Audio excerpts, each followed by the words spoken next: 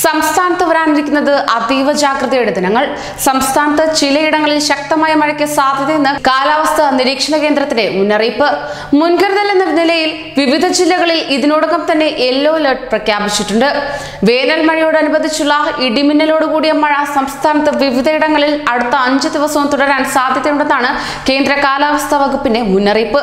2020 May 14 മുതൽ May 18 വരെ സംസ്ഥാനത്ത് വിവിധയിടങ്ങളിൽ ഇടിമിന്നലോടുകൂടിയ മഴയ്ക്കും ചില നേരങ്ങളിൽ പൊടുന്നനെ വീശിയടിക്കുന്ന കാറ്റിനും സാധ്യതയുണ്ടെന്ന് കേന്ദ്ര കാലാവസ്ഥാ വകുപ്പ് അറിയിച്ചു. സംസ്ഥാന ദുരന്ത നിവാരണ അതോറിറ്റി പുറപ്പെടുവിക്കുന്ന ഇടിമിന്നൽ ജാഗ്രതാ നിർദ്ദേശങ്ങൾ കർശനമായി പാലിച്ചിരിക്കണം. മെയ് 14 പത്തനംതിട്ട, കൊല്ലം എന്നീ ജില്ലകളിലും മെയ് 16 എറണാകുളം, ഇടുക്കി, തൃശൂർ, പാലക്കാട് എന്നീ ജില്ലകളിലും മെയ് 18 എറണാകുളം, ഇടുക്കി, ആലപ്പുഴ, പാലക്കാട്, തൃശൂർ എന്നീ ജില്ലകളിലുമാണ് യെല്ലോ അലർട്ട് പുറപ്പെടുവിച്ചിരിക്കുന്നത്.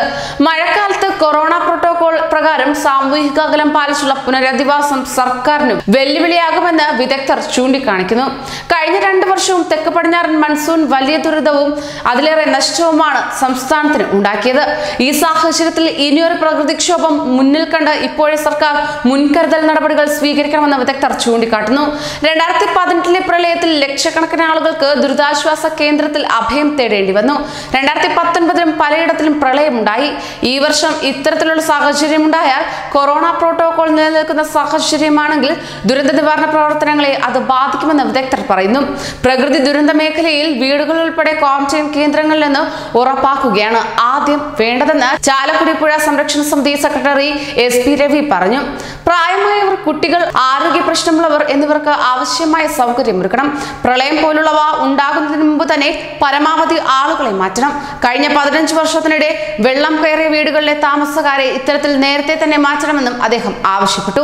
താൽക്കാലിക പുനരധിവാസ കേന്ദ്രങ്ങളിൽ പ്രോട്ടോകോൾ പ്രകാരം എല്ലാ സൗകര്യവും ഒരുക്കണം. എത്ര പേരെ പാർപ്പിക്കാനാകുമെന്ന വിവരങ്ങളും വേണം.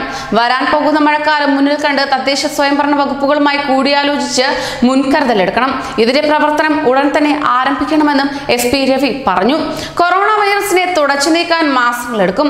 തണുപ്പ് കാലാവസ്ഥ കൊറോണ വൈറസ് വേഗത്തിൽ പടരുന്നതിന് ആക്കം കൂട്ടുമെന്നും ചില പഠനങ്ങൾ വ്യക്തമാക്കുന്നത് മഴക്കാലത്ത് ഏറെ നിർണായകമാകുകയാണ്. ന്യൂസ് ഡെസ്ക് മലയാളി വാർത്ത.